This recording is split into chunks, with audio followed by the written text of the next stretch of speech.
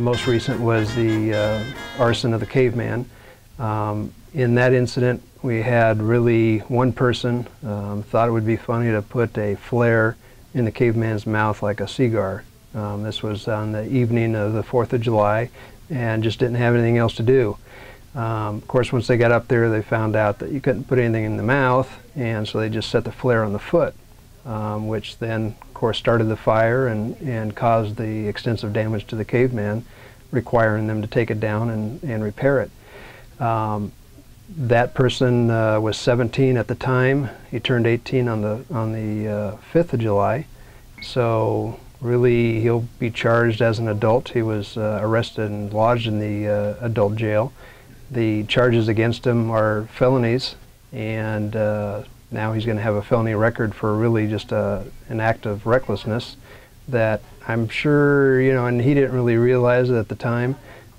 He's been in some prior trouble, but and just got out of, you know, some problems that he'd been having, and then he went ahead and did something like this. Again, just kind of reckless act that really didn't gain anything. There really no reason for it.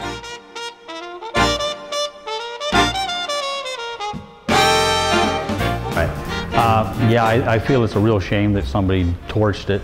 Unfortunately, our society is kind of failing us. Our judicial system is failing us because there's no longer penalties for somebody that doesn't care if they go to jail or doesn't have anything to take.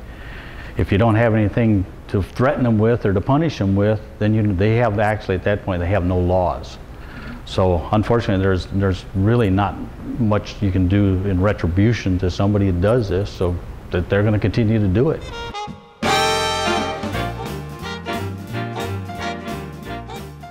The Caveman, for example, even though it's still in the process of going to court, etc., we will probably be looking at posing a $5,000 fine to that individual.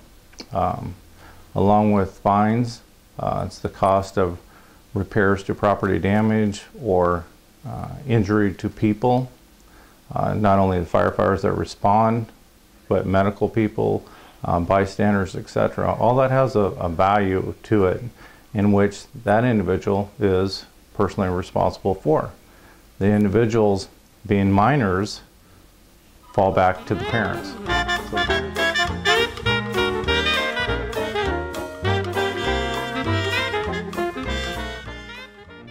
It's kind of difficult to recreate something when it has been burnt so severely. It's actually easier for me to rebuild, to make him from scratch than it is to reconstruct his face and bring him back the way he was in 1971. Why is that?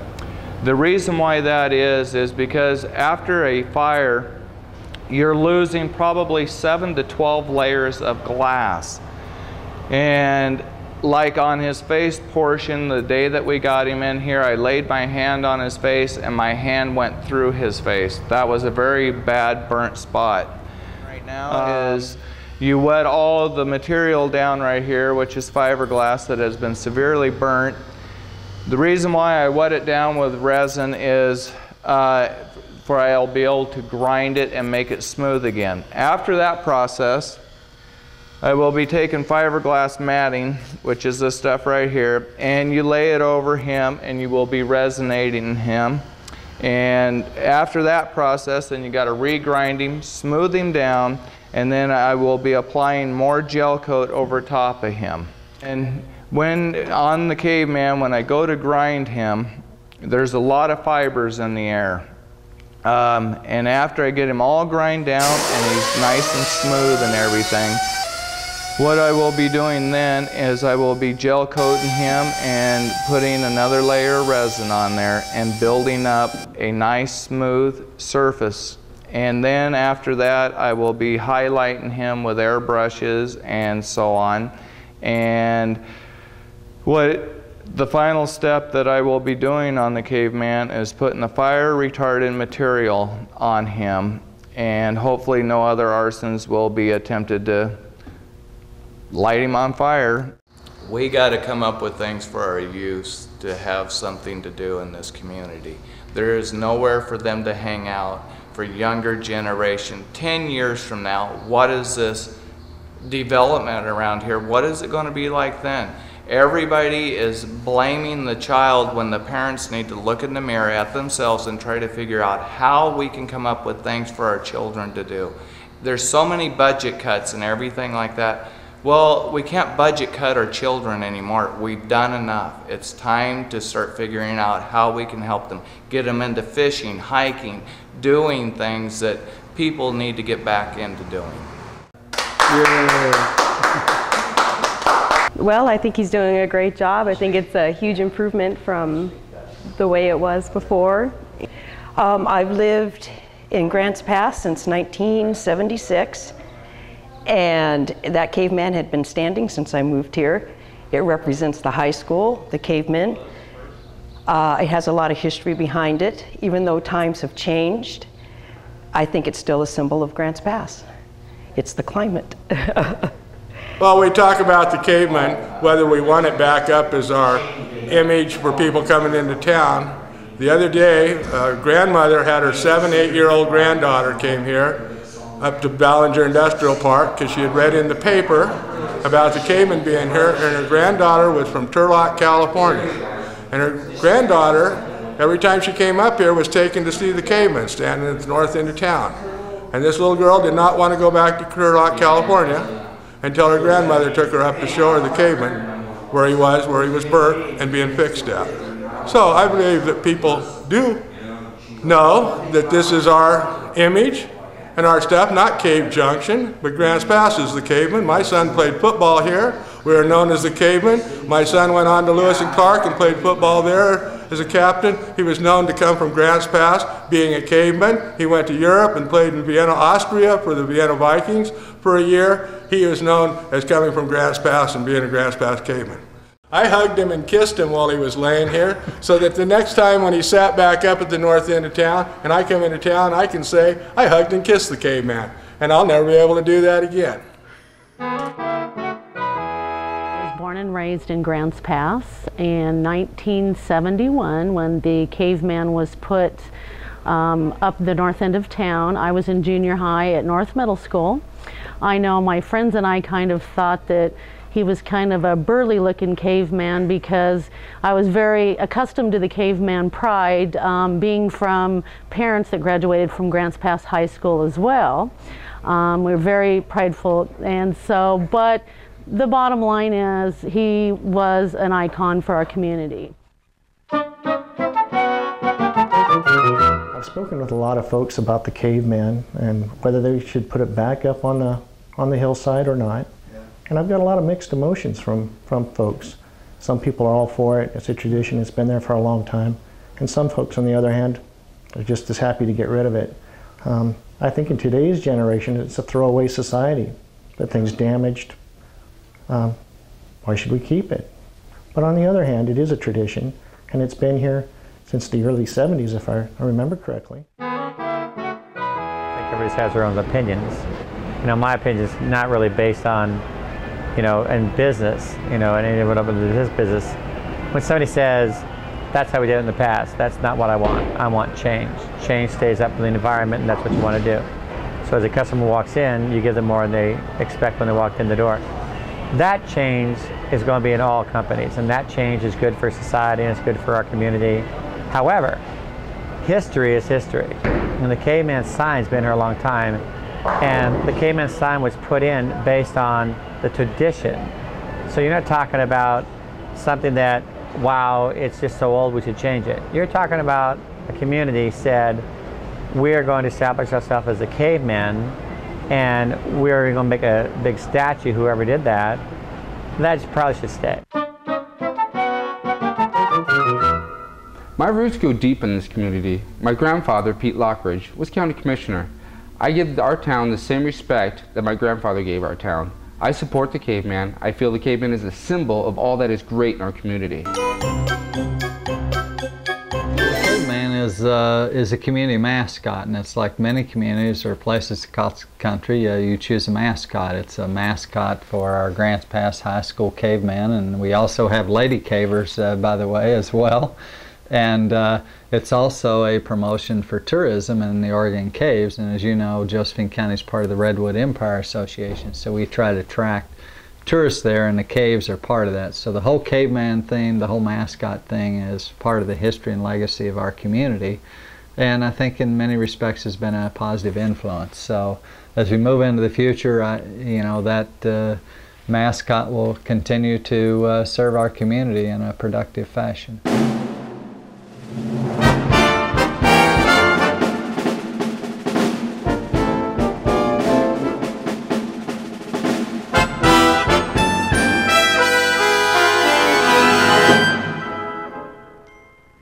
And I'm intimately familiar with the caveman statue that's right behind my window here. In fact, when I look out my window, it looks at his tush.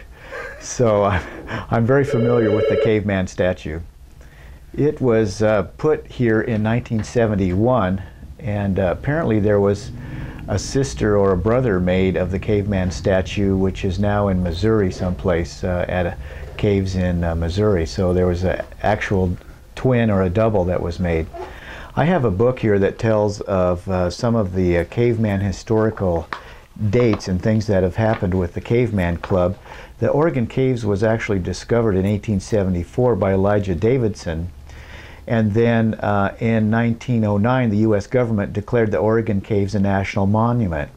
Well, some of the merchants and folks with the Chamber of Commerce back in 1922 were looking for a tourism gimmick to try to bring people to Grants Pass, Josephine County, and Cave Junction area. Some of the antics that the cavemen do is they capture people and they induct them into the Caveman Club. Some of those inducted in 1924, Babe Ruth was inducted as an Oregon caveman, and in 1932 Herbert Hoover, who was president at that time, and then Shirley Temple in 1936. Jack Dempsey, the boxer, in 1942, Brigadier General Billy Mitchell in 1946, and it just goes on and on and on. In 1968, Senator Robert Kennedy was inducted into the Caveman, and Ronald Reagan in 1977. So it just keeps going, and the cavemen have been famous over the years for doing those types of antics.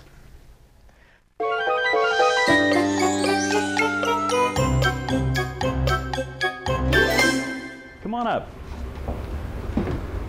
Okay. We're on the front porch of the Schmidt House. The Schmidt House was a residence owned last by the Schmidt sisters in Grants Pass. They donated it to the Josephine County Historical Society in 1987.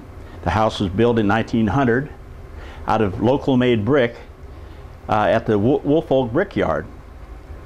One of the things I like about interviewing one of the Woolfolks a few years ago was the fact that he told me that if you look at these bricks, how crude they are, he told me it's not any wonder. He said my dad got a big kick out of the fact that when he sold those bricks to old man Schmidt, he said they were all seconds.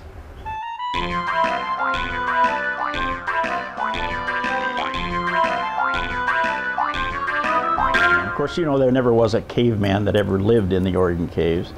None ever set foot, that's known fact. There were some prehistoric animals in there, but small ones.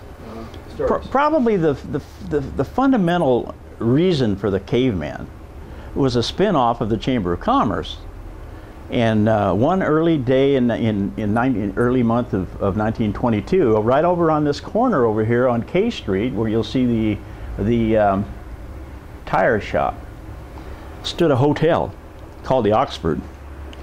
It was removed in 1965. The name had changed to the Del Rogue at that time.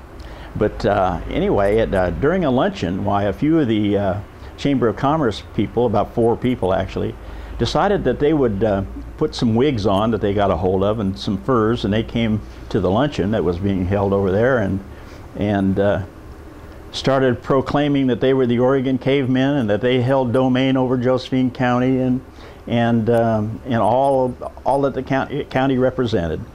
And the chamber just got a big kick out of that, and they thought, what a wonderful idea.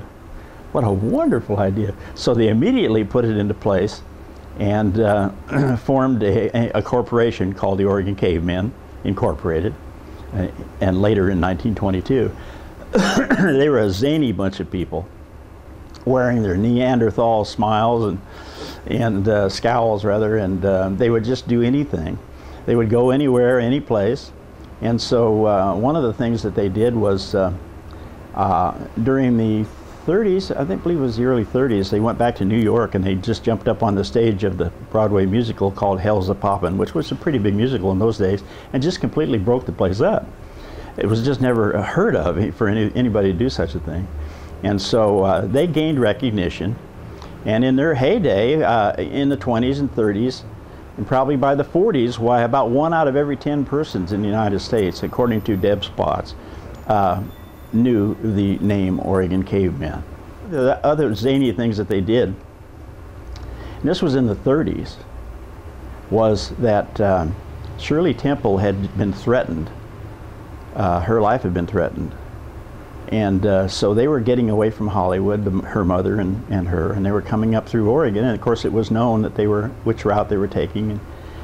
And the Oregon Caveman at that time jumped out onto the road and stopped them and just scared the daylights out of her. I mean, it wasn't really too funny after it happened, but just scared her to death. And so anyway, she later posed for a picture with Chief Bighorn of the Oregon Cavemen. In 1937, with the dedication of the Golden Gate Bridge, the Oregon Cavemen were on hand with their crude implements that they used for measuring things, and they held up the ceremonies while they got out there on their hands and knees and measured the bridge and everything before they would let it go, allow it to be opened. Officially, it had to put their stamp of approval on it. And so there was a wedding in the Oregon Caves conducted by the cavemen were there on hand and what have you.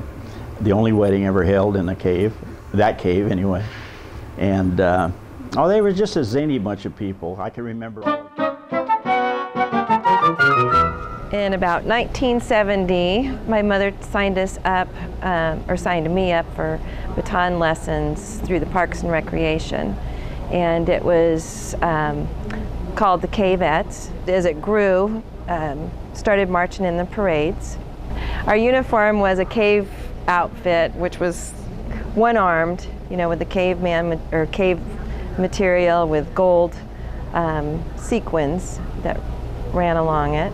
Also a group of 5 of us, took it a little further and formed a little team that we went up to Roseburg, Portland, Salem areas and actually entered competitions for twirling, won lots of trophies. This was what I looked like 42 years ago, and this is what I look like. As Cave Queen, was that the Cave Queen outfit? 40 years ago. It was rabbit fur. This was a princess's outfit because it has multicolors on it. The Cave Queen was only one that wore all white. Oh. It was a tradition. And we had old tennis shoes that were covered with fur, and the original one that I got was just the raw hide, the raw rabbit leather inside and a ruff, and we wore bathing suits underneath, and we were requested to wear one-piece bathing suits because you wanted to keep it all together because you did a lot of antics in the parade. And we'd just go off on different ventures with the cavemen. The women that went with us were the wives of the cavemen, and they just they took a lot of pictures. This was when the picture, this is my senior high school graduation picture that I sent in to them. And then the news clippings of all the girls that were applying for the position. And we had a little controversy over it as it was being a lottery because we were selling pins to $1 a piece, and the person that sold the most pins got to be the Cave Queen. Mm-hmm. And the district attorney said, that's a lottery. Lotteries are illegal in the state of Oregon. You can't do that anymore. So the first time I was Cave Queen, I won because I sold more than anybody else. And the second time I was Cave Queen was they just took all the girls' names, put them in a basket, and they drew mine out. And it was 2 years apart, 62 and 64. So I was with the Cavemen for about 4 years. I did it 62 as Queen, and then 63 as a fill-in when they needed an extra princess, and 64 as Queen, and then 65 as a fill-in. And by that time, I was getting old and decrepit, you know, I was 22, and they liked the young ones, and you know, and they had these little flyers that they handed out to people in the parade, pictures of everything, and when the freeway opened, I got to open the freeway, and I think this is kind of interesting for people who think that, oh, this is so childish, or what were the cavemen doing? We have the, you know, the governor of Oregon, the people, head of the state highway transportation from Salem and all, and right here, here's a picture of me, and here's Mark Hatfield, the governor, with the big Chief Bighorn. So a lot of the state... a lot of state officials and federal officials were introduced to the cavemen by them showing up, and then were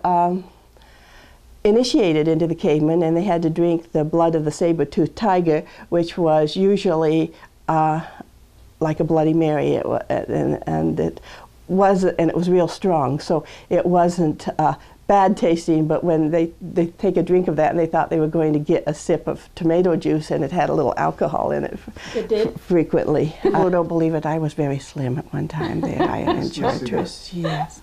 This is me and the newest queen when we were over at the Rhododendron Festival. And then another thing I thought was really cute was we went to Reno once, and a lot of the times the guys would go to a meat packing house if there was nearby and get a big bloody bone from a big, you know, big cow bone.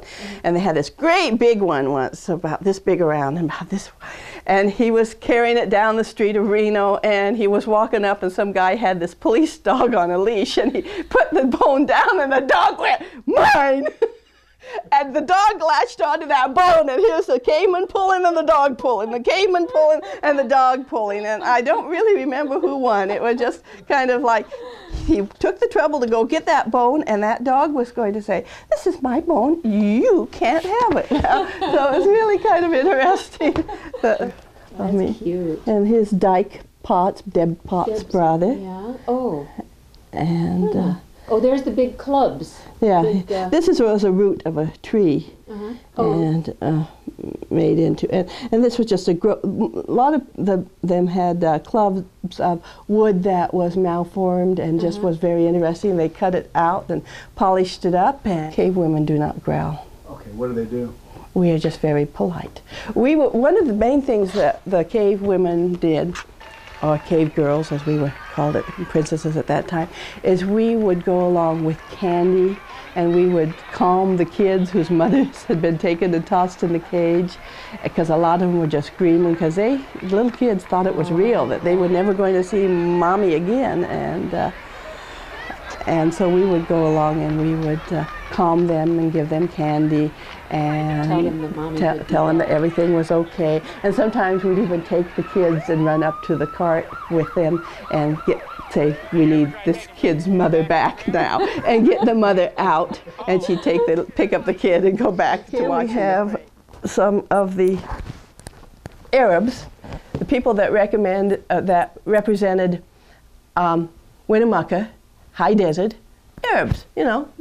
So they have, their booster group was the Winnemucca Arabs, and it's, you know, Crescent City had Arabs too because it was the inn, so you from Winnemucca to Crescent City, the two organizations, and then Grants Pass Caveman, and then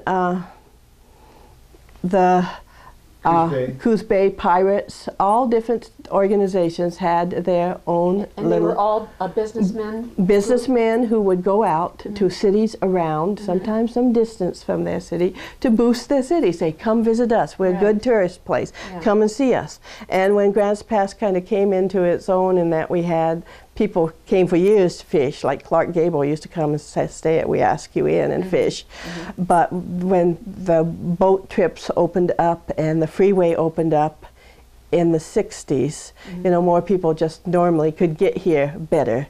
And then the cavemen, there's a lot of people just kind of thought it was silly, I guess, and didn't join. And so you can't keep an organization going when you have 75-year-old men running around in animal furs. You need to have your 35, 40-year-old ones. You don't want your post-teen 20-year-olds. You don't want them for obvious reasons. You know, so it's kind of an interesting scenario that it was really a big deal for a long time. When it was needed. In 1970, I went to the county commissioners and got their okay to set up a statue up here on the corner and try to, you know, maintain this area and develop it a little bit. So they gave us permission to do it. And then, of course, we built the pedestal. And then we set the caveman up in 1971 on Labor Day. No, pardon me, Memorial Day in 71. And that was in congestion with the Grants Pass parade. We done it in the morning and then we went into the parade in the afternoon, or about 10 o'clock. So that's how he come about. And now who made it? International Fiberglass Company out of Venice, California. We sent everything down to them. They developed the mold. They sent us the mold back, and we approved it, sent the mold to them, and then they made the 15.5-foot caveman out of it. All of us we got pictures together of everybody in different poses, back, front, and whatever have you. And this is the one they come up with, of 4 or 5 of us cavemen that posed for him, or, you know, sent our pictures in. And this thing here is another one was by somebody? Okay. Well, this was designed by, or drew up by a man in Eugene, Oregon. And of course he wanted to build this thing 40 feet high. 40 feet? 40 feet he wanted to set this thing up here, yeah, now, in the air. How tall is the caveman that you guys finally settled Well, on? he's 15.5 feet. The one you have settled on? Right. Now with the pedestal, how high is he? Well, he's, the pedestal's 8 foot, so he's 23.5 feet high. Oh, okay. So this guy would have been a huge Yes, monster. and you know, he'd be so huge that nobody could get a picture of him standing right up close to him. And it just says that they are an honorary member of the Oregon Caveman. And this one is your native bunny. Yes. So she must have been a playboy or playgirl? In there, yeah, in one of them, and we call her Native Bunny, and that's Terry Smith, and she's from Grants Pass originally, and of course I don't know where she is now. She may be in Grants Pass. Okay, this horns here we use for people that we have initiated in the past, like ex-presidents and ex-presidents, and if they happen to come back to town, well, we get them again, and then we make them wear this in the ceremony and everything as ex-dignitaries. So this is a special headdress? This is a headdress for, yeah, special dignitary. Right. You know, our other one has got great big horns and for the chief. Okay. Now, tell me about the ritual that these guys would go through. Okay, well, here's Teddy again, and what she's doing now, she's drinking some saber-tooth tiger blood. Drinking out of the hind end of a skunk. And here's our little boy right here that we make him drink it out of. Okay. Show the audience what's in, how do you do that? Well, of course, we call him a little stinky skunk, you know. And of course, when we make him drink it, we kind of just open it up and then put this up to him like this, with, you know, the tail end going up to it. Okay, show the audience the back end of the skunk here with the tail out. Okay, so it's a little bottle, like a little... Oh yeah, it's just a little bottle, and it's with some type of juice in it. It depends on who it is and everything else. It could be a little mix in there, or, you know, or a little hot sauce or stuff like that. And of course, we give them this after we feed them the meat of the dinosaur. You know, we make them eat raw meat. Now, what is the meat of the dinosaur? What is that all? Is that steak or something? Well, yeah, it's steak, but we call it roadkill. We tell them, well, of course, you know, we just picked him up off the road down the street. But basically, it's good meat. it's steak and what have you, you know, right out of the butcher shop. Yeah. You know, something like that. And, well, this right here is our skins we wear in the parades, and that's how we dress right there. These are made out of bobcat, coyote skins and what have you. This particular suit's probably about 60 years old. This one right here. This one suit itself? Yes, I've had this myself for probably 40 plus years. Now, did you inherit this from another guy? Yes. Yeah, they were all passed downs, you know. Well, yeah, it's just a pair of boots or shoes that you wear, and they're lined with skin, same skin. Now, did you have these made specially for yourself? Yes, yeah, you got to have the right type, and of course, this here is the my hairdress when I'm not wearing the. When you not have your headdress. Oh, okay. Right. This is your toupee, wig, whatever. Right. Now, what's that made out of? Well, it's just horsehair, and that's about it. Of course, this here is my ex-chief's club. And you carry that around as yes. people that you're the boss. Right. Now, ex-chief, the year 1970. 1970, yes. Okay. Grab a hold of that thing like you mean business with it. Well, you just carry it around, whatever. And of course, this here, we call this a woman grabber. You know, you get it around the neck and. Pull her right towards you? Yeah. Okay, let me look at that. That's a woman grabber right there? Yeah. You hook her right there and just pull her right towards you. Right. And then that woman better be screaming and yelling. Yes, normally is, yeah.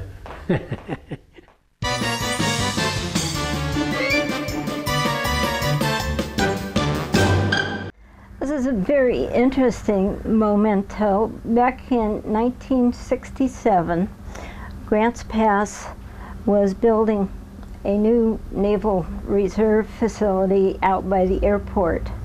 And my then husband was commander of that unit.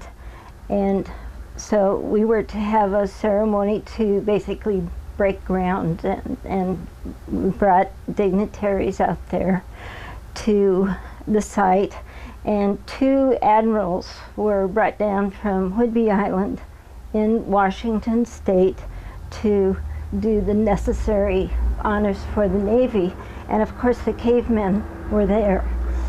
And the caveman approached the 2 admirals, asked them to drink the blood and do all the things. They immediately took 2 steps backward and said no, that they were not going to do this, which resulted in some consternation from the local folks and from the caveman. And finally, one of the admirals said, "I will do it if Ruth will do it."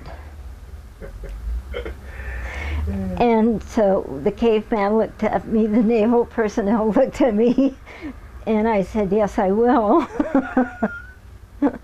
Having heard all the stories that went on about this, and so I did it, they did it. The Navy was happy, the government was happy, local folks were happy, and we went from there. But in a very few days, I received a letter and a card from the cavemen telling me that I was the first local woman to ever be issued a cave woman card. And so it was appropriately framed and holds a place of honor in my home.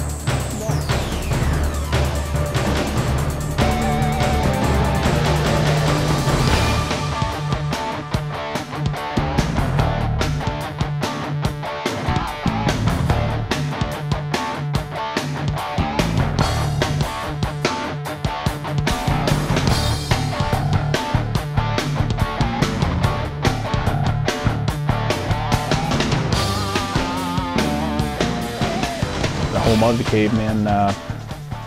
And now I'm a big fan, and I feel like he is a part of this high school, a part that is known certainly statewide, and and even nationally. There are not very many high schools that have a unique mascot, nickname like the Caveman. And he's special.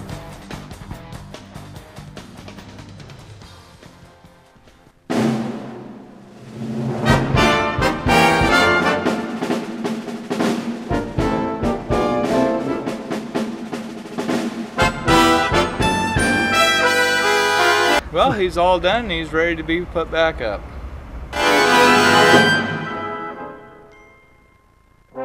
People around this industrial park has really been helpful on repairing the Caveman.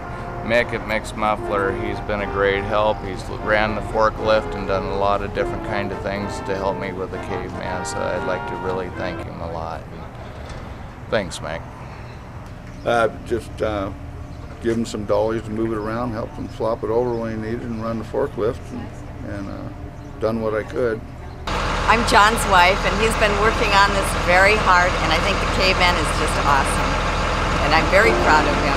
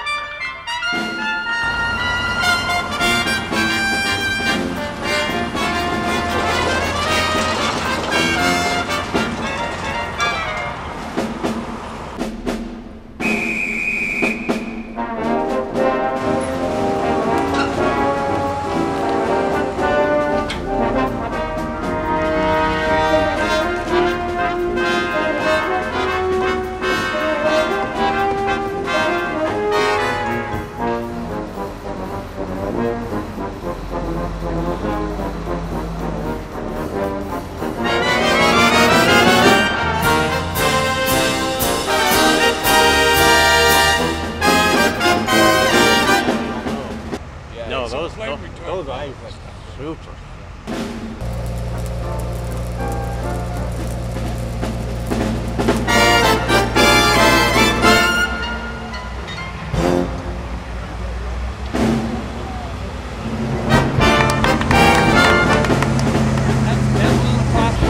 Oh, the new look is really great. He was getting pretty well faded. We hadn't painted him in several years. But this was actually a blessing in disguise because he really looks fabulous.